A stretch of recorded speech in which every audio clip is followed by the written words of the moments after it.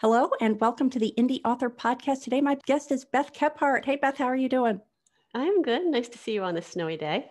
Yes, nice that we still have the technology to do this. We'll hope it lasts for the whole time. So just to give our listeners a little bit of background on you, Beth Kephart is an award-winning teacher at the University of Pennsylvania.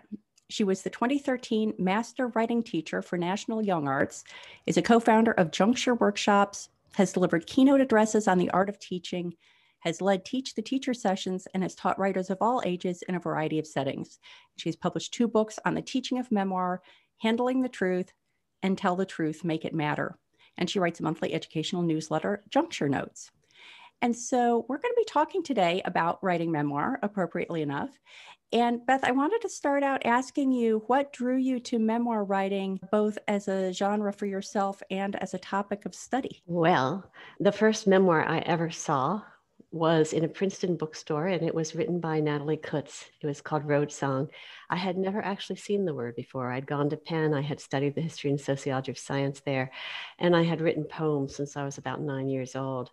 But I wondered, what is this book? And it continues to be, and I'm still writing about it, one of the books that taught me the most about what memoir could be. It can be something beautiful. It often is not. There have been periods when the media have torn it down. And so I began to study the form, began to publish essays, began to publish my own memoirs, published 5 memoirs, and then published the memoir of the Schuylkill River called Flow, The Life and Times of Philadelphia's Schuylkill River. I then began to think about all that I didn't know when I had been writing my memoirs myself. And so for many years, I wrote for young adults, I wrote middle grade, I wrote for the Philadelphia Inquirer, and I continued to amass a very large memoir library. I was asked to teach at Penn, and I began to develop ideas about what it really means to teach memoir. I think it is, as I said, a beautiful form, a misunderstood form, a dangerous form, and it is so plastic that it engages me to this day. So let's start out talking a little more specifically about what memoir is and isn't. How is it different from an autobiography? Yeah, I thought to answer that question, I would pull from what is now a very beat up version of Handling the Truth. I'm looking at it, thinking of all the times I've opened these pages. And I have something here that I think is important, and it will answer your question in a couple of different ways. So what I'm going to tell you is what memoir is not. And it is not autobiography, and it is not a number of other things. So it is not a chronological, thematically tone-deaf recitation of everything remembered. That is autobiography. Often we see politicians or celebrities writing, here's the beginning of my life, here's everything I did. They try to be inclusive, and they become or can become dull. That is not to say that every politician or celebrity who writes memoir writes it badly. Mary Louise Parker, an actress, is an extraordinary memoirist. And of course, we've got Barack and Michelle and others. So I am not in any way suggesting that just because you're a politician or celebrity, you're writing poorly. Memoir is also not a typeset version of a diary, unfiltered and unshaped. It is not exhibitionism for exhibition's sake. It is not an accusation or a retaliation or your day in court. It is not a lecture or a lesson or a stew of information facts. It's not self-administered therapy. It's not an exercise in self-glorification. And it's not a trumped up fantastical idea of what a life might have been. We've seen many false memoirs, which is part of the problem with the genre. I thought it was interesting that you had talked about your book about the Schuylkill. And in preparation for this interview, I looked up Beth Kephart books by genre. And I don't think anywhere on here is memoir listed. We have fiction. You have a listing under Bildungsroman, biography, reference work, young adult fiction, alternate history, children's nonfiction literature, travel literature, fable, adventure fiction, suspense, autobiography, children's literature, didactic fiction, thesis, and self-help book. Where did you find that? I just Googled Beth Kephart books by genre, and it was that sort of Google generated That's crazy. entry That's at the top. I know. I thought it was interesting because does Google know? What does Google know? Exactly. Well, it's pulling together what it thinks. Yeah. And I thought it was interesting that there's not a line between memoir and these other things. No, Elements of both can be included. That's so interesting, Maddie. The truth is that many of my novels have been autobiographical, especially the first one, Undercover. The truth is that I'm always inside every book that I write, that in writing the Schuylkill Rivers memoir, I was also writing what it was to be a woman caught in perpetual middle age. So it is the Schuylkill's memoir, but it's also very much my voice, my thoughts about that, embedded in the Schuylkill story. But I am known primarily when I'm introduced to things, etc. I am known, even though I have far more books of fiction, as a memoirist and as a teacher of memoir. And of course, as you know, this book is Wife, Daughter, Self. It's coming out on March 2nd. It is a memoir and essays, which is slightly different from memoir. We can talk about how, but it's not just an interrogation of myself as a wife, as a daughter, and then as who I am when I'm not being either of those things. It is also a look at how memoir gets made and how we put our life onto the page. So it is also in its own way a teaching book about memoir. It is probably the most profound work I've done on memoir. I've done other books and lots of essays on memoir. In fact, Juncture, which you mentioned, is the workshop program that I founded with my husband 5 years or so ago. We've taught in person. We've now, of course, for now, moved on to Zoom. And for that, I developed 11 brand new 1-hour lectures on ideas that I have never explored. Each of those presentations took 3 or 4 weeks of rereading 30 or so books for each one. And I developed all these new ideas about memoir, which are now going to go into another book that my husband and I will publish at the end of August, which is a really deep look at craft, which is only to say, I write memoir, I write about memoir, and I always will have more to say about it. If we step back and think about the people who are listening to this, and maybe they're thinking, I want to write a memoir, or I want to write something, maybe it's a memoir. If you think back to those very, very early stages of just thinking about it, what do you think are the driving reasons that you hear people decide that they want to undertake a memoir? And which of those are healthier or less healthy? Like you had mentioned, the whole revenge motivation, not a good motivation. Talk about that a little bit. Yeah. When people announce that they want to write a memoir without having done sort of a deep dive into what memoir is, the reasons tend to be, not always, I don't want to generalize completely, but the reasons tend to be, man, I have a story that is nobody could tell my story. My story is so interesting. I'm so interesting. Or I am so mad at someone and it is my turn to speak. I never got to tell my side of the story. And those are the kind of two initial provocations. Either I'm so interesting and I want to tell other people my story, or I'm so mad. And yet when you really get into what memoir is, can be, should be, it has to do with whether an absolute fidelity to the truth carries the story you have in your heart as cleanly and as effectively as it might. I mean, you have plenty of options. You can write poetry that is memoir infused. You can write autofiction, which is very autobiographical, like William Maxwell's So Long, See You Tomorrow. You have a lot of options. And I think a lot of people think memoir is the easiest because, hey, I don't have to do any research because I lived that life. And in fact, memoir is the hardest. Yeah, one of the reasons I wanted to have this conversation is I am not a memoir reader. And I think I must have had a bad experience early on of one that fell into one of those don'ts that you had mentioned earlier. And that the experience was like striking up a conversation with someone at a cocktail party, and then they just want to talk about themselves for the whole time. Absolutely. So talk about how people can avoid, if they say, no, memoir is what I want to do, how can they avoid that it's at the cocktail party and I just want to talk about myself approach? We have to, as you said, read a lot of memoir before you take the endeavor, because once you start really reading it, you will recognize the glories and the dangers of the form, and you'll be able to say, I want to go there or I don't. We should really start with this. You should, as a writer, put what feels urgent onto the page. Don't judge it. Don't label it. Don't say, this is memoir, I'm writing memoir, and boom. Just start writing. You may find, like Francisco Goldman, when he wrote Say Her Name, which is a highly autobiographical account of his wife's death on a Mexican beach by drowning. You may say, I'm writing memoir, this is truth. And then he ran into, but there are these things that I need to fudge, these things I need to shape. I'm going to therefore take myself out of the box of memoir and say it's a novel. We all know that it's really closely aligned with what actually happened, but I'm giving myself the freedom to not have to be precise. And so I think it's important to not box yourself in with a label right away. I have written, as you said, all these different forms. I've published a lot of short stories for adults. I haven't written a play, but I have written and published poetry. So I think that each impulse and instinct necessarily takes its own form, and it is wrong to pre-label. And then once you're into it, and if you're sure that you're writing memoir, it's always for me the ability to ask the larger questions about life, to connect your story to the reader. There are two problems that memoirists have that are the most profound and the most ubiquitous.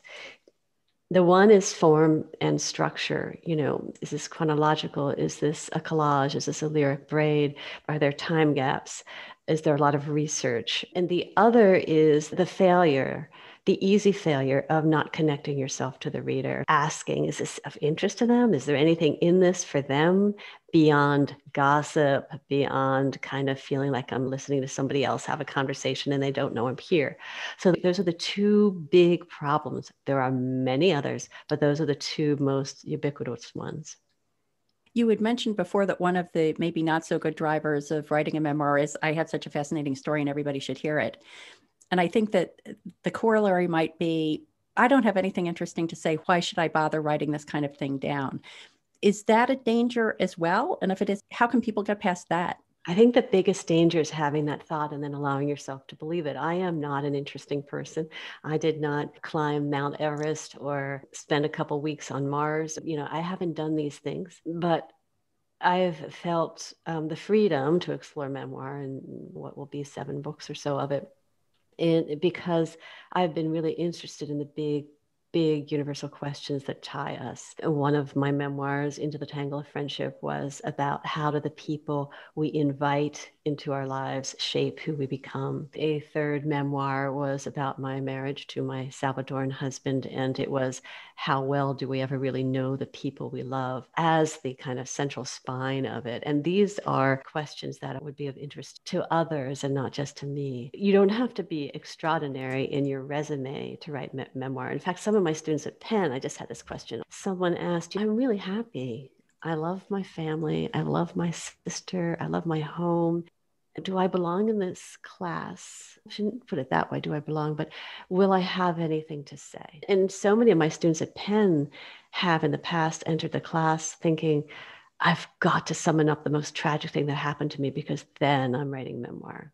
And that's not necessarily the case. In fact, some of the best memoirs are just funny. And really, there's no problem with being a funny, generous memoirist.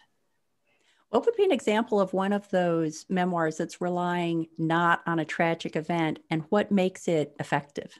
Oh gosh, I'd have to go look at all of my books. I think there are so many. Although this sounds tragic, Elizabeth Tova Bailey's The Sound of a Wild Snail Eating. She does get very sick, the author. In the first few pages, she's struck down by a virus. She then has to spend a lot of time alone in a room. There is a small tragedy there, but that's like this much of the book. It's like the first 3 pages, because then what happens over the course of the rest of the book is she hangs out with a snail and she's watching it, and they seem to have this relationship. And even though she's in bed and a lot of the research books are really heavy, she's reading about the snail, and her life becomes filtered through this relationship with the snail, the past and the present. And it's not like on every page there's a plot point and a bit of suspense or something tragic or bloody happening. It's Bailey and a snail, and it's beautiful. Do you know how that book was published? To great acclaim, a bestseller. I don't know the behind the scenes story of how she got her agent, but a very established press and won a lot of awards, and she's famous for that book.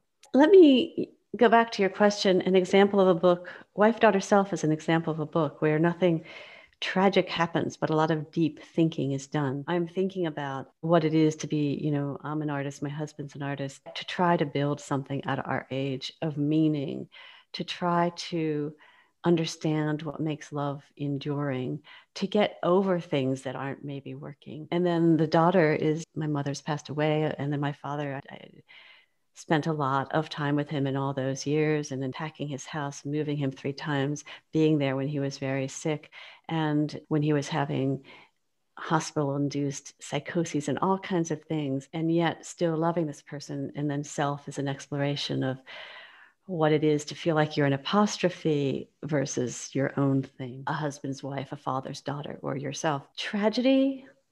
No. Some inciting event that had to be written about? No. But a really deep plunge into what it is to be navigating love and loss and uncertainty? Yes.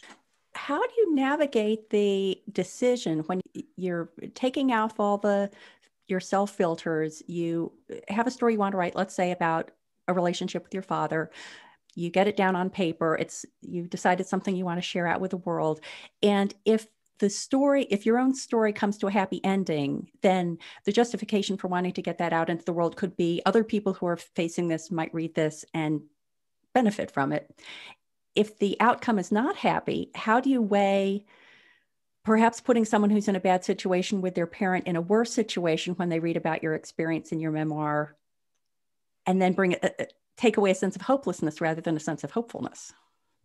Because it's never about the outcome. It is about the thought process that accompanies the day-by-day decisions that get made. And if there's wisdom, even in difficult circumstances, that wisdom transferred to a reader is a kind of hope. We might not get the final chapter we want to write, but as my friend Ruta, who I quote in this book, my father did pass away in August. She has elderly parents, and she would always say, finish well, finish well. And even though it could be hard, even though there was sadness and confusion and anger sometimes, there was the sense of trying to finish well, of showing up, even when you may not be told that you're wanted. And I think the thought process is what matters, and not how my dad finally did. If you're writing about other people, how do you weigh fictionalizing, not fictionalizing, naming names, avoiding the revenge motivation? Yeah. First of all, I am aligned with Sally Tisdale in her essay Violation. Do not make anything up. Do not merge characters. Do not fictionalize. If you want to, go to autofiction. You have that choice. There are books that infuriate me because of the opening. You're thinking, this is really great. And you go back to the beginning. It's like all the characters have been changed. They've been disguised. They've been so well disguised, they won't recognize themselves. And then you start reading and it's very explicit dialogue. And she was wearing a yellow scarf and her jewelry. You're like, well, why do those details matter if you've just told me they're made up? So I am not a proponent of that. I also believe that if you're searching for wisdom and not for retribution, you cannot control how people will feel about the books that you've written. People have been upset that they weren't in the books because I was trying to protect them. And, oh, I didn't get to be in your book. But I want to read something to you from Wife, Daughter, Self towards the end of the daughter section, because your question, I do tell people who are in the book, my books, that they are there before it's published. And this is a scene where I'm actually telling my father that this book is happening. And before this, I had found letters from my mother written to me very long ago that had changed my understanding of what our relationship had been or could have been. I began to tell my father of some letters I had found, some words my mother had written to me in my 22nd year. I'd never read the letters when they first arrived, for I'd been harboring deep hurt. I hadn't read them when I'd found them again a few years ago during those months of cleaning out the family home. I'd only read them recently, and what I'd found in them was love. Love I'd wasted years not trusting. Love that might have made me a purer version of myself, a more capacious, less guarded, less leaning toward intense self. That's good, my father said after I stopped speaking, and then I go down. Dad, I've written of those letters I found. I've written of me and us, of now and then, of broken things and fixed ones. I've written a book, or I'm writing a book, and I met someone, Dad, who might want to buy it. The river flowed on, knocking itself against its banks. That's good, my father said. That's good. A book like that could be important. So he knew that I was struggling in the pages with my mother, in my memory of my mother. He knew that ultimately I learned things about love by making that struggle. He knew he was in the book, and My son is here in a page, in some pages. I read all of that to him before it was published. My husband, of course, is the first whole section, and he recognizes that, first of all, everybody who's read the book is totally in love with my husband. Well, everybody who meets my husband is totally in love with him. And then now they're really, really, really in love with my husband. And that is not because I paint the portrait of a perfect marriage. Far from it. They just love him. In fact, the other day, a magazine editor wrote to me, and he's been married for 30 years to his wife. And he said, I'm reading Wife, Daughter, Self. And can I just tell you, I'm in love with your husband, And so it's not because I'm making it romantic or sentimental or easy or, wow, I have a perfect marriage. It's just that I'm being real. Have you ever had people that you don't know come to you to want to talk about the topic of your memoir? And I'm thinking this is sort of similar to a conversation I had in a recent episode with Emma Rose, who writes young adult fiction, and she writes about suicide. And so we were talking about what happens if she's at a reader event or she hears from somebody on social media or via email or something like that, and they say something that concerns her. I've read your book about teenage suicide and something about the communication is concerning. Do you ever have those kinds of communications with people who have read your memoirs? Well, I mean, I've published what will be 36 books, and some are these really intensely. I just got a copy yesterday of my Henriette Wyeth picture book, which is gorgeous, illustrated by Amy June Bates. So the conversations that I've had over time have been widely varied. I would say most people know me as a teacher, and so 90% of what people ask me is, how can I get published? Can you connect me to someone? So that's the primary conversation that comes up. In terms of one of my books, I referenced it, Undercover. I got a letter from a girl who was in the back of a theater contemplating suicide, and someone had left a copy of Undercover there, and she wrote to me to say that she had started reading it and she was so interested to find out what would happen that she just sat and read the whole thing. And by the time she was done, her impulse had left her. So there are stories that come to me, never that have been that I feel like I need to throw myself in front of someone so they don't do something. Mostly it's, I want to write a memoir because my story is so interesting, or I want to exact revenge. And those are the two things that concern me, because I know that exacting revenge is not ultimately a happy thing for anybody. And because I know how very hard the memoir journey will be, there will be many drafts, many disappointments, much not knowing. And so it is going to be important that they're willing to take that journey over a long period of time and endure it. So I always worry for them. It's not going to be easy. Are you okay with that? If someone comes to you and has some other sentence than, I want to write a memoir because my story is so interesting, and they've inserted a different word than story and a different word than interesting, is there a phrase there that you hear and you say, oh yeah, it's memoirs for you? I want to write a memoir because I love the form, and I've been thinking about how complicated truth is. And I want to figure out what it is. And so I want to write a memoir that helps me do that for me and for others. I'm like, okay, there. That does sound like a healthier starting point. You had mentioned earlier memoir and essays as being something a little bit different. You wanted to talk about that? Well, a memoir, traditional memoirs, is continuous. That doesn't mean it's chronological, but there's a continuous narrative thread. In memoir and essays, there aren't a lot of them, but I have sort of studied those there are. And this one is very different. It's my own version. But in a memoir and essays, there are small pieces and large pieces that are choreographed so that there's a sort of a rise and a fall. You see something on page 10 and it is hearkened back to on page 50. But when you see it on 50, it's changed a little because the understanding of the life has changed. And there are these, you can think of them as sine curves that overlap and intersect. And I very much think of it as choreographed work. I'm going to put a small piece here. I'm going to echo it here. It's going to feel different. In between, this big thing is going to happen. That big thing is going to become this small remembered sentence over here. And it's this whole mapping, which for me mirrors life itself, because we never have one truth and we're never definitive in our conclusion making. So that's why I'm interested in it. If someone has written their memoir and they now have what they consider to be a very clean draft, what do you recommend in terms of finding an editor for a work like that? When you say editor, do you mean at a publishing house or as an editor? Like Well, someone who's the intermediary? if somebody's goal is to traditionally publish, would you recommend that they engage an editor themselves before they start sending it out? I think there are workshop environments. Of course, I run them at Juncture, but there are people, my dear friend Kate Moses, who has like a year-long program where people are writing over time. She's providing input at each class of 5 or 6. They get to know each other over a whole year.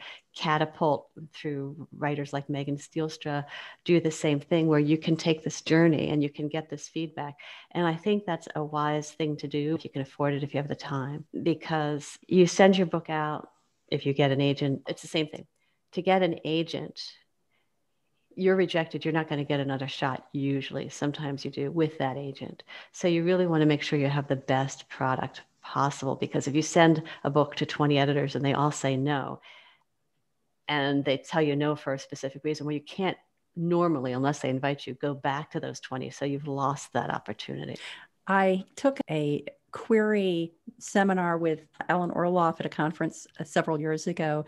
And his recommendation, which I thought was a good one, is have your A, B, and C list editors or agents or publishing houses, whatever approach you're taking.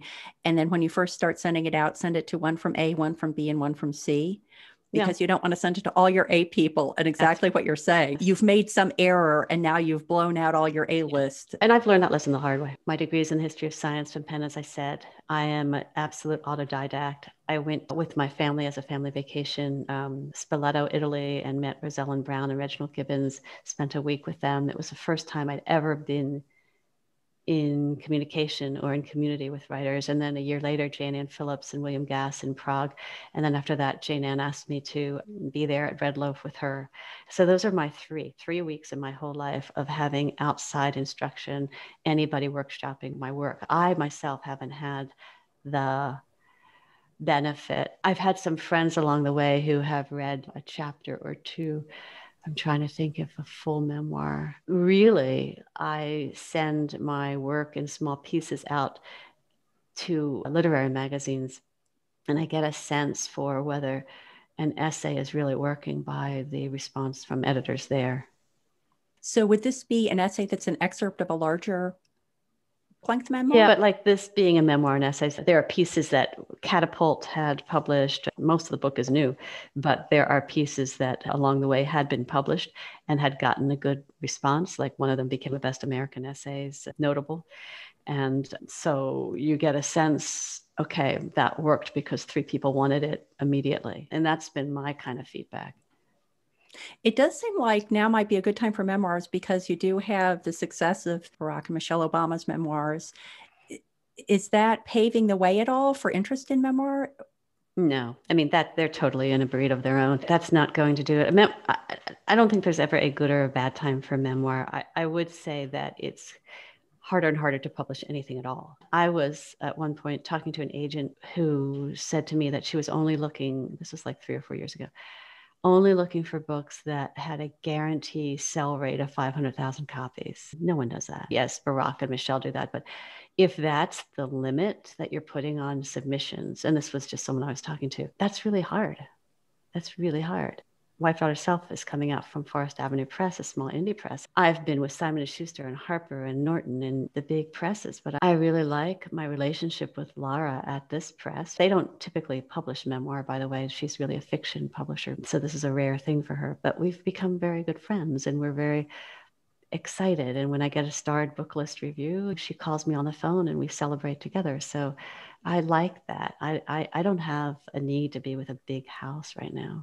This is also a nice link back to another recent episode, which was with Jason Casper, who went from being an Indy to publishing with Seven River Publishing. And really the whole conversation was about why he had made that change. And it is a nice thing to remember that it's not just Indy or traditional. There's a spectrum. It's not an either or thing. There's a spectrum. Yeah. And if a big house isn't right for a writer, then there may be other sizes, other focuses, other personal connections that you have that can work, which is why I say that the Indie Author Podcast is for people with an indie mindset, not just indie publishing business. We've done it all, right? So I've done university press. Temple University did Flow and Love and other things with me. I've done the really big houses. HarperCollins did 4 of my books. Norton did 3. Simon & Schuster 2. Those were YA. I've done a business, Barrett Kohler. I've done 1 small YA press for Cloudhopper, which is a book I love and my husband illustrated. I've worked on picture books for Random House and Cameron/Abrams and Creative Editions. And then Bill and I, my husband and I, have published our own books through Juncture. We have a whole Juncture line. So yes, the workbook we published, we did an essay prize award. We had all these submissions and we created a book of that. We've published a journal of his illustrations and my poems and prompts. We've done Strike the Empty, which are thoughts that are taken from Juncture. And we're going to publish this new craft book in August. So we control it. He's an artist. We are working on it together, and it's part of the Juncture brand. So we've done it in all different ways. And this workbook has sold more copies than some of my very traditionally published books. So it's just, I do not discriminate. Excellent. Well, this has been so interesting, and I appreciate your time so much. Please let the listeners know where they can go to find out more about you and all your books online. First of all, Google Beth Kephart memoir. That's so funny what you found out. I think the easiest thing to do is bethkephartbooks.com and junctureworkshops.com. You can get from one to the other, but in Juncture Workshops, there are all these newsletters that are posted that are free, that provide insights into others' work, some craft exercises. And the Beth Kephart page lists my books and awards and upcoming events. And I should say that there are a number of upcoming events for the launch of Wife, Daughter, Self, including a conversation with the actress Jacinda Parrott on the Free Library stage via Zoom, and something at Brandywine River Museum of Art, and something that might be of interest to some of you. For $1 and the proof of the purchase of this book, I'm doing a free Juncture workshop that they're all illustrated. They're all really in-depth. And my editor, Laura Stanfield, will be on with me that day too. So that's all on my website.